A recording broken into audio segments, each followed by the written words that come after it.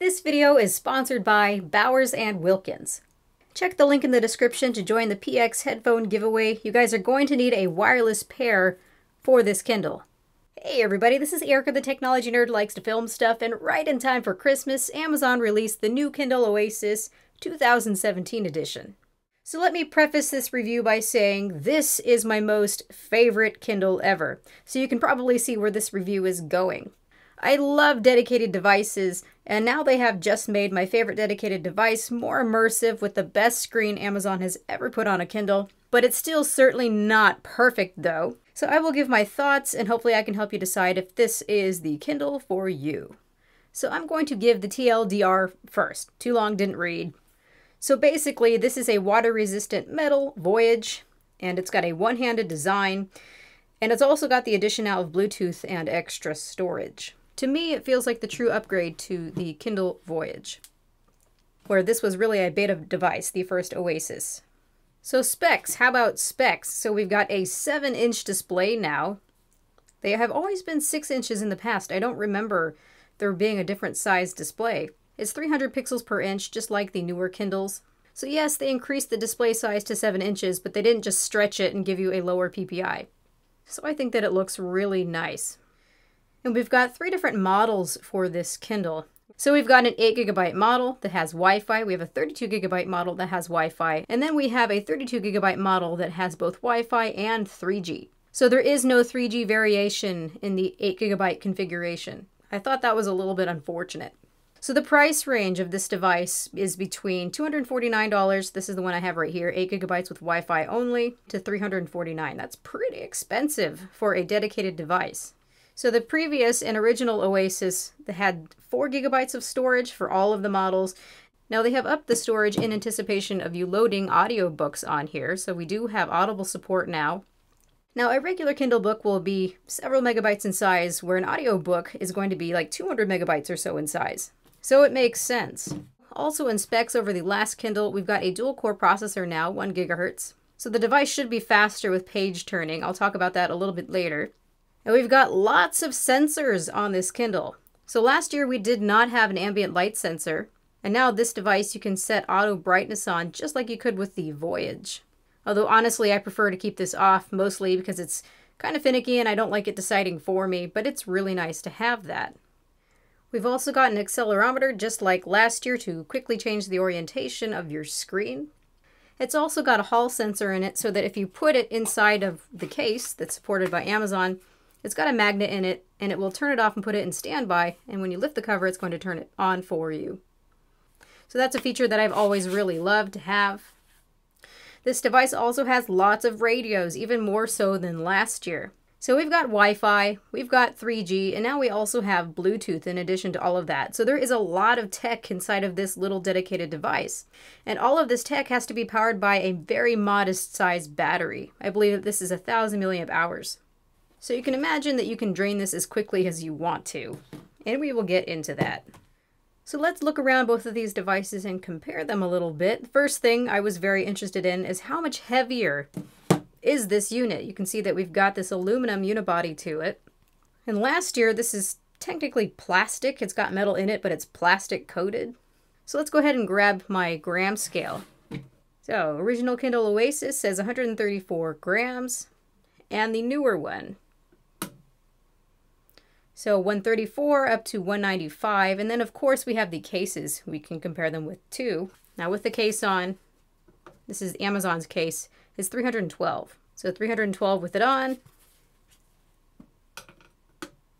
195 with it off. That does add quite a bit of weight to it. And again, the older Oasis was 134, and with the case on, it goes from 134 to 236. So for the whole enchilada, it's 312 grams versus 236. 312, 236. I feel that it is significantly heavier, but it's not terribly so, and I feel that it's very well balanced. And we can say that because most of the weight is right here in this one-handed portion. I've got small hands. I think it still fits well. So it's quite a bit heavier, but it's really not bad at all. Now, a little bit of a confession, I actually like the older body from the original Oasis better than the newer one. The reason is because it's grippy. Now the new one is cold, hard aluminum, and the first thing my husband did when he held it was almost drop it, so it can be a little slippery. And I also don't like that it's... See, look what I almost did! And I also don't like that it's quite cold if you don't touch it for some time. Another thing is that the original one was not sharp feeling at all. It didn't have this premium metal feel to it, but if you look at the edges here and you feel them, they're actually kind of sharp. Especially if you're having it sit in your palm like this. They did chamfer them, thankfully, so it's not pin sharp or anything like that. But it's not as soft against the palm as it was last year. So I do prefer the way that this feels. It's more book feeling friendly. But obviously this one feels much more premium. So what I'm going to be doing to kind of remedy the situation is just to get a skin. I feel like if I get a nice matte or glossy skin, I'm not going to feel that cold metal as much, and hopefully it'll make it a bit more grippy. There's also plenty of third-party cases that have a little bit of a lip, so just keep this in mind. It doesn't really feel like a book. It kind of reminds me more of an expensive smartphone. Moving on to looking at the buttons and ports. We've got our page turn buttons. They have a really nice tactile feel to them.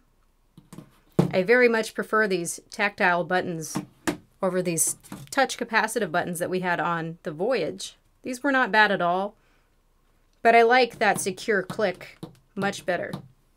Then looking at the top, we've got the power button right here. The older Oasis had both the power button at the top and also the micro USB charging port. They've moved the USB charging port down to the bottom here, but overall it looks very clean, not much more to it. Then taking a peek at the back of these devices, again, aluminum unibody, very nice and clean in appearance, also shiny. And the original Oasis was a fingerprint magnet. You can see that this plastic finish here really likes to take on my fingerprints. And this grippy part here also got very scratched looking. So after a while it was impossible to keep this unit looking nice unless you put a skin on it. And then we've also got an area right here for some pogo pins for charging. This is for the case accessory. So if you've noticed, gone is the need for those charging pins. So that brings me into talking about the new cover design, and it's actually quite interesting. So now it's just simply a cover, and it's got a magnet inside of it. We've also got this little part here that bends, kind of like an origami cover, so you can turn it into a stand. But there's no battery, so we can just slide it on in place. Sticks with the magnet. I always make sure that it's seated properly. People complain that the magnet is not very strong, but I've been finding it to be okay as long as I'm not really jostling it about. If you do that, yes, it's going to fall off. But as long as I make sure that it's secure and in place, I can kind of move the cover about with no problem and even swing it behind and it's fine. Even bending out this little spine right here so that it can be used as a stand. It's not falling off. So you'll have to let me know if you have one of these covers already, if it's been really poor with staying on. Mine's not been so bad. I think the thing that I immediately noticed with this new cover is that it's nice and flat to the whole design. It looks like a continuation. One thing that really bothered me about the original Oasis, that once you put this back cover on, you can see it's not a continuation. It's kind of strange, has weird angles to it. So I really was not so much a fan of that. One thing that I am a really big fan of is no longer needing this cover. Note though that this cover came in the box where you actually have to buy this one separate now. And you needed this cover because it had really most of the battery in it. You've got a very small battery in the unit itself, and then you've got this that helps to top it off as it goes. But the way that this worked was so fidgety and just an annoying burden. One of the reasons this just did not work out well is that sometimes it just did not want to charge, or the battery cover wasn't recognized. Or if it wasn't seated properly and I tried to charge the unit, which would charge and then also charge the battery, if it wasn't seated right, this battery would not charge. So that was the most incredibly annoying thing possible. I'm so glad that they have everything all inclusive. The battery is all in here. What was kind of cool though when you selected this is you can see that you actually have percentages of your battery. This is something I haven't seen the Kindles do. You can see up here that you've got the battery indicator, but it doesn't really mean anything. We can't tell how much of a charge there actually is here. So because of having this battery back cover, we actually were granted the ability to see what our battery percentage was, where now we no longer have that ability. So that stinks that we've lost that. If you go here, you can see that nothing. So we're stuck again with that silly little indicator that doesn't mean much of anything. So after getting all of the necessaries out of the way, let's move on to talking about these standout features that make this my favorite Kindle ever. So the first thing is definitely the Audible support. I've been a fan of Audible for years, and I've been a member for years, so I'm really happy that I can now load audiobooks on here, and I can choose between reading the book or listening to it. So right here I have The Hobbit, and you can see that there's a little icon that shows headphones, so when I click on that, that means I have paired them both together. I can choose between listening and I can choose between reading. You can't do them at the same time though. It doesn't have the immersion ability where it highlights the lines as it goes like you can on smartphones or on iPads. So here you all are still. But if you can't read on the go, you can easily just tap right here and it's going to pick up where you left off. The only thing though is that you don't have a headphone jack on here. And right here, this is micro USB instead of USB Type-C, so you can't use USB-C headphones. You've got to get yourself a wireless pair. And that kind of stunk because I didn't have a wireless pair of headphones. So thankfully, Bowers & Wilkins were wonderful and they sponsored my video and gave me a wireless pair of headphones called the PX. So not only are these wireless, but they are also noise-canceling headphones too, so I can tune out the background and continue listening to my audiobooks, or even music with less disturbances. The PX has 3 different noise-canceling settings: office, city, or flight, with custom-tuned voice pass-through, so I can personalize my ambient sound preferences. This way I can get the best experience when listening to my books on the go in many different environments. They respond to touch and wake up when you pick them up, so if I need to switch from reading to audio, it happens seamlessly, which I really appreciate. And when you're listening and you lift a cup, the audio pauses so you don't have to backtrack in the audiobook that you're listening to if you do get interrupted. So these are quite cool. So if you're curious to check these out, visit bowerswilkins.com/px for more info, and I'm going to put a link in the description below. There's also going to be a link for the giveaway of a pair of these headphones, so you have a chance to win one of these as well. So thank you again so much for sponsoring my video, B&W, and for the giveaway. Now the next standout feature is obviously this display. This is my favorite display that I've ever seen on any Kindle ever. This is gorgeous. It's 7 inches. It's 300 pixels per inch. It's an e-ink display. So because it's 300 pixels per inch, it's just as sharp as the other newer Kindles. But what really struck me was just how uniform this looks. We've got 12 LEDs instead of 10, like on the previous Kindle. And this is the most uniform looking display that I've seen on any Kindles. The gripe that I really had about the Oasis is that it really had a lot of splotchiness and shadows, and it was not uniform at all, even having a lot of weird different color temperature issues. But I have not had that issue whatsoever with this new gorgeous 7-inch display. I'm sure there will be variations of people saying that theirs isn't as nice as mine, but there are good ones out there. This is fantastic. Now in terms of contrast, it's really good, but it's not as good still as my Kindle Voyage. When looking at various things, the Kindle Voyage is still just a little bit darker in appearance, especially with things that are probably supposed to be dark gray or black. But still, there really is nothing to complain about. What's also about the size of this screen is that obviously you can fit more text on it, so it's very immersive. I don't have to switch the pages as often, so I can fit a whole ton on here. I never do this. I more or less like larger text, and I like some bold there. But what's really nice is that because this is larger, I can get away with having larger text without having to switch pages so often. So this is absolutely perfect for me. So here we are with the same text side by side, and I'm going to zoom in just a little bit, zoom in just a little bit. And for the heck of it, why don't we bold too? So you can see this still looks pretty much normal, like a full page of text, where this just gets to be kind of claustrophobic. So this is awesome. Another thing is that when I'm comparing the brightness side by side to my other front lit models, this one appears to be just a little bit brighter than all of them, and that's not surprising. I think really my one gripe about this display is that I wish that there were some warm LEDs so that I could switch to those during nighttime.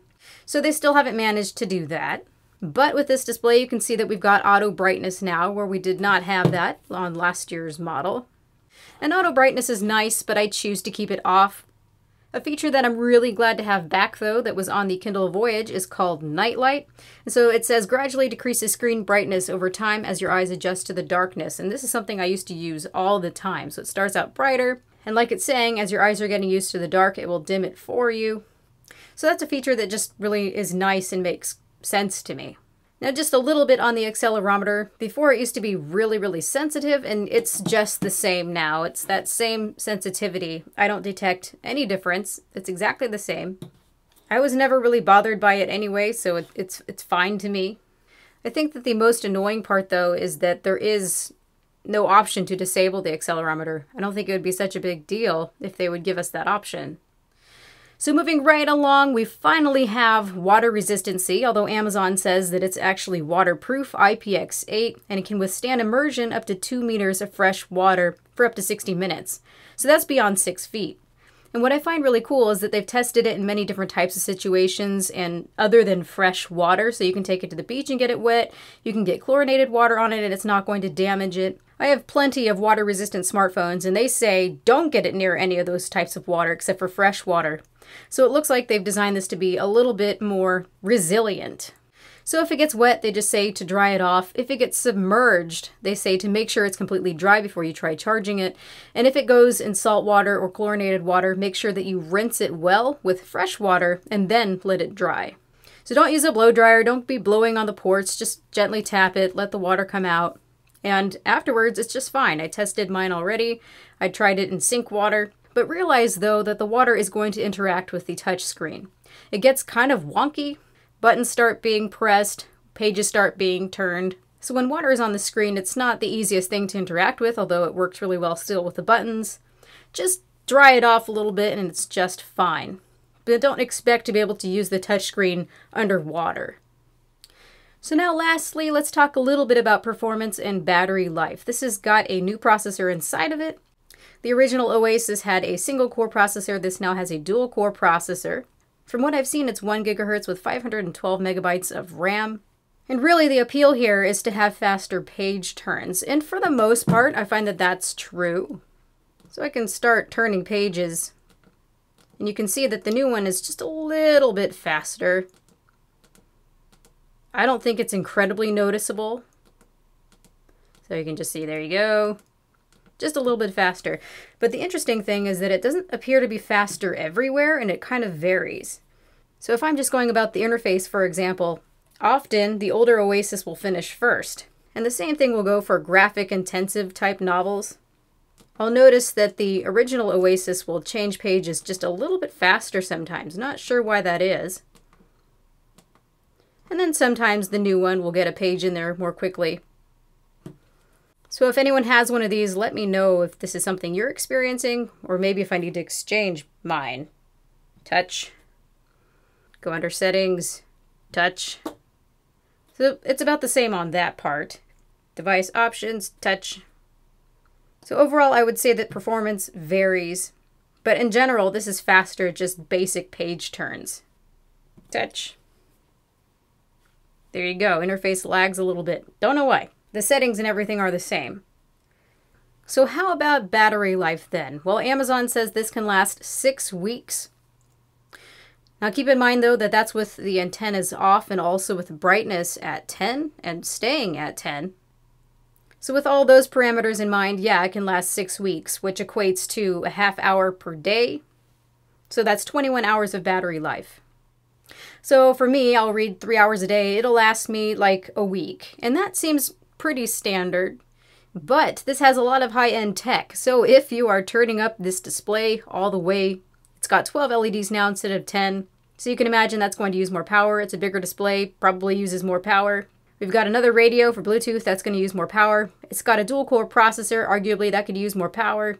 So all those things together show that you can really drain this battery quickly, especially if you start playing audiobooks on this thing. And I've tried it a little bit with just really revving this thing up and using all of the settings full blast. I can get it to drain during one day. So you can get this thing to last as modestly as 6 weeks at half hour per day. Or you can turn everything on, have the brightness at full blast, listen to some audiobooks, and you're going to drain it within several hours. Now realize I haven't had long-term experience with this, but I can tell that if I turn everything off and I go by their parameters, it's going to last me about what they say. It is nice though that it can charge quickly. For me, it's charged in about 2 hours to 100%. But overall, realize that they're saying that this is a 6-week battery and this is 8 weeks. That is when you combine it with the back cover. So this actually has a smaller battery in it. It's 1,000 milliamp hours than the Oasis when combined with its back cover.